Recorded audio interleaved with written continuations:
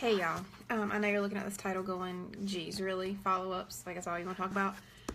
I am so serious when I say you have got to get a follow-up system. For those of you that are new and you're looking for ways, like you're in that rut, like you took off right out of the gate like a derby horse and you did amazing the first couple of weeks or months or whatever, and your Scentsy business was going great and everything was all fine, and now you find yourself in a little bit of a rut, a little bit of a slowdown. I hate to say it, but I'm just trying to prepare you for the couple of months that are coming ahead with summer vacations and things like that. It's going to slow down even more. So I promise, like if I cannot stress it enough. I did 4 years of Scentsy, 4 years, and I never had a follow-up system. Not a good one anyway. I would just write down when I contacted them, and then like in my planner, and then like a couple months later I'd contact them again, that kind of thing. But it was nothing consistent. There was no method to my madness, really. But until I found this follow-up system, I'm telling you, it has revitalized my entire business. And I don't know why I didn't do this sooner. I don't know why I ignored it for years. And I don't know why I just refused it. But I'm so glad that I finally have done it. So I'm just going to try to quickly explain it to you all. If you use the search tool in this thing and type in follow-ups, it'll bring a video I did back in early March. I posted Katie Farner, who's a superstar director out of Florida's. I've posted hers. You can go to YouTube. You can look up Katie Farner, or Megan Merlin is the one who originated this follow-up system. She's amazing. But I'm telling you, it's not enough just to call or message or whatever your customers and say, hey, like your Scentsy, do you need more? It's not enough. You have to be consistent.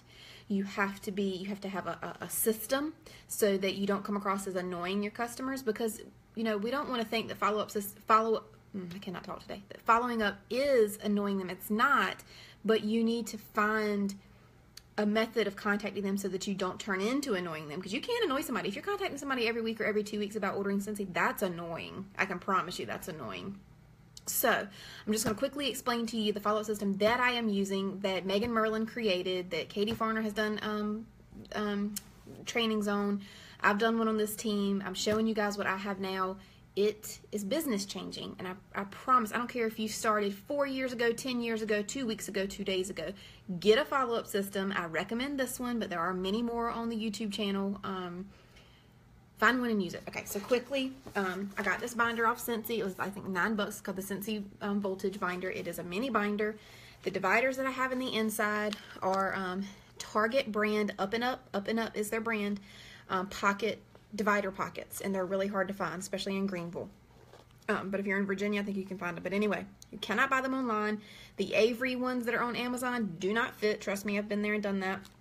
These are Target Up and Up pocket or divider pockets, and for a mini binder. But you can use a regular binder system to do this. I just choose the small one because it goes in my pocketbook, and I can carry it around with me anywhere. So, okay, quickly.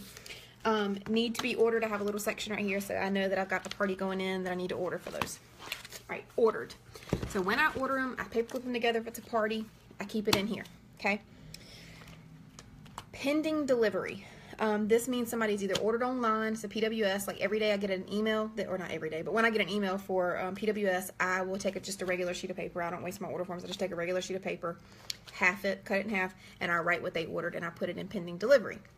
And I check my orders every day to see when the PWS orders are going to ship out to them, so I can message them and say, hey girl, your order's coming Friday, be on the lookout for a UPS box, white and purple, whatever. So pending delivery. Then the ones that I have ordered, when it comes in and I've packaged them all up, I put them in here. I move it here to pending delivery. Sometimes it takes a day or two before I can actually get it out to my customers. So pending delivery is here. All right, so on my form, and you can make labels for this, but I'm just cheap and I handwrite it, but on my order form, I write DEL, which stands for, I know this is backwards, y'all, I'm sorry. DEL stands for delivered. 1 week, 1 month, 3 months. My handwriting's atrocious, so just ignore that.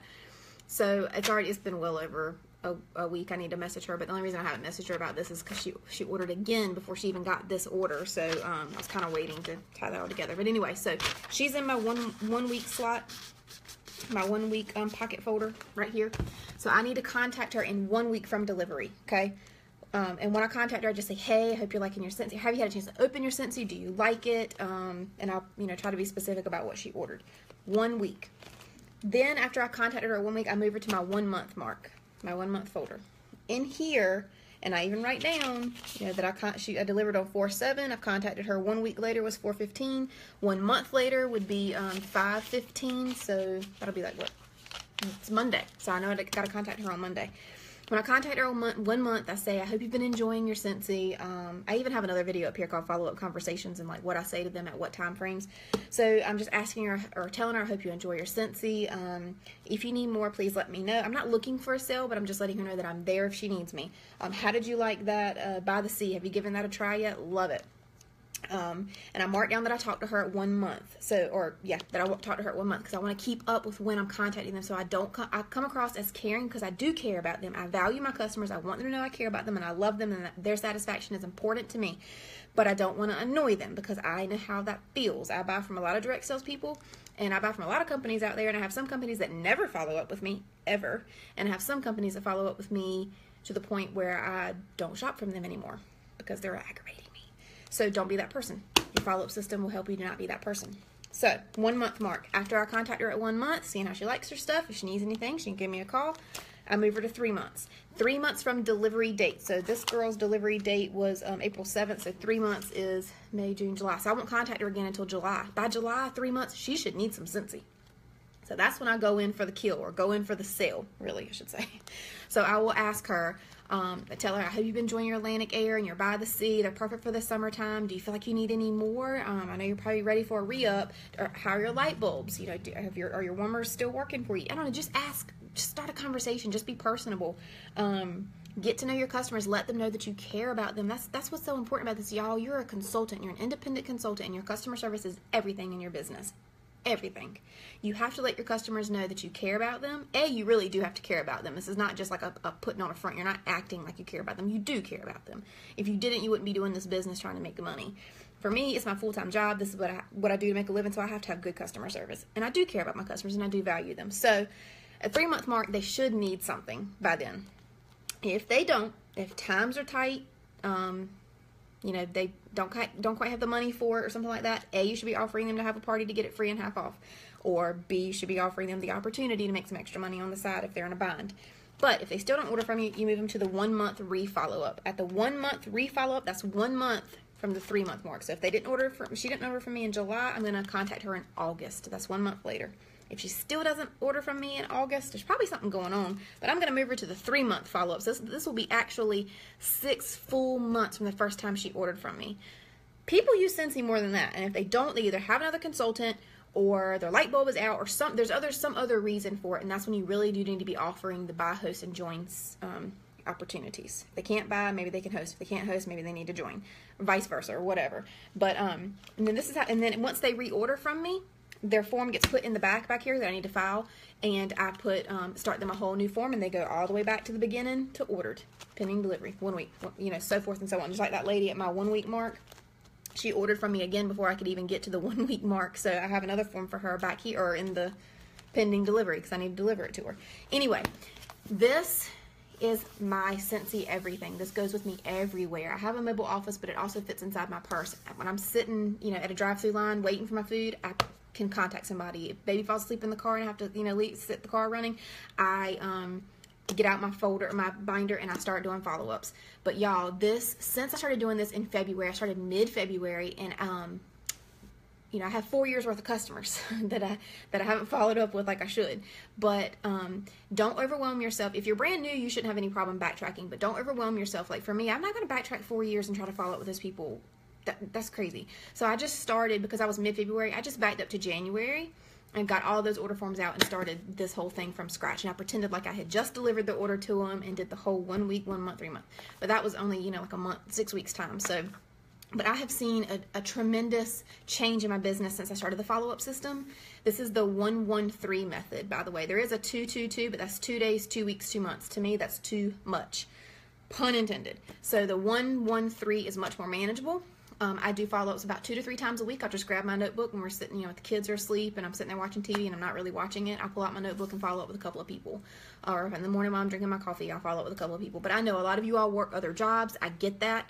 You know, even when I worked as a full-time librarian, I would, when I had a different follow-up system, I would do my follow-up system at work on my lunch break or your 15-minute break or whatever. My husband's coming in, so just ignore him in just a second. But anyway, get a follow-up system. I'm telling you, it is very important to your business, and it will change the way your business runs. So those of you that are stuck in a rut, you can't get people to buy from you right now, keep in mind, Christy and Dusty, I am talking to you guys specifically because you had mentioned that you were kind of in a rut and wanted to know where to go from here. And I'm not laughing at you, but I'm just giggling. So I'm like, oh my gosh, I just got started. Like, don't start freaking out about this yet. When you've been in it like a year and you're starting to go, where are my sales? And that's maybe when it's time to freak out a little bit. But y'all just joined. So concentrate on building your customer base right now and letting your customers know you care about them with your follow-up system. Make those samples, pass them out, ask your current customers for referrals. When you contact them and they say, no, I don't need anything, thank you for asking, you say, great. If you have a friend who needs some Scentsy, or you have your boss need whatever, just ask for the referral from them, and then you can give them like a big sample or a scent circle or something as a thank you referral gift. They don't care as long as it's free. But anyway, think of a referral plan and have that in place so that when people do refer you for sales, or if they refer somebody to join your team, then you have something to give them. But seriously, get the follow-up system. If you want more information on it, be a little bit more in depth, if you have more time later, go to YouTube. Megan Merlin, last name is M-E-R-L-E-N. Megan is M-E-A-G-A-N or M-E-G-H-A-N. I don't know. Anyway, she's the creator of this 113 system, and it's great. But go ahead and do it. I promise right now, when we're getting ready to go into the summer months when things are going to slow down, you're going to need this follow-up system in place. Have a great rest of the day. Bye, y'all.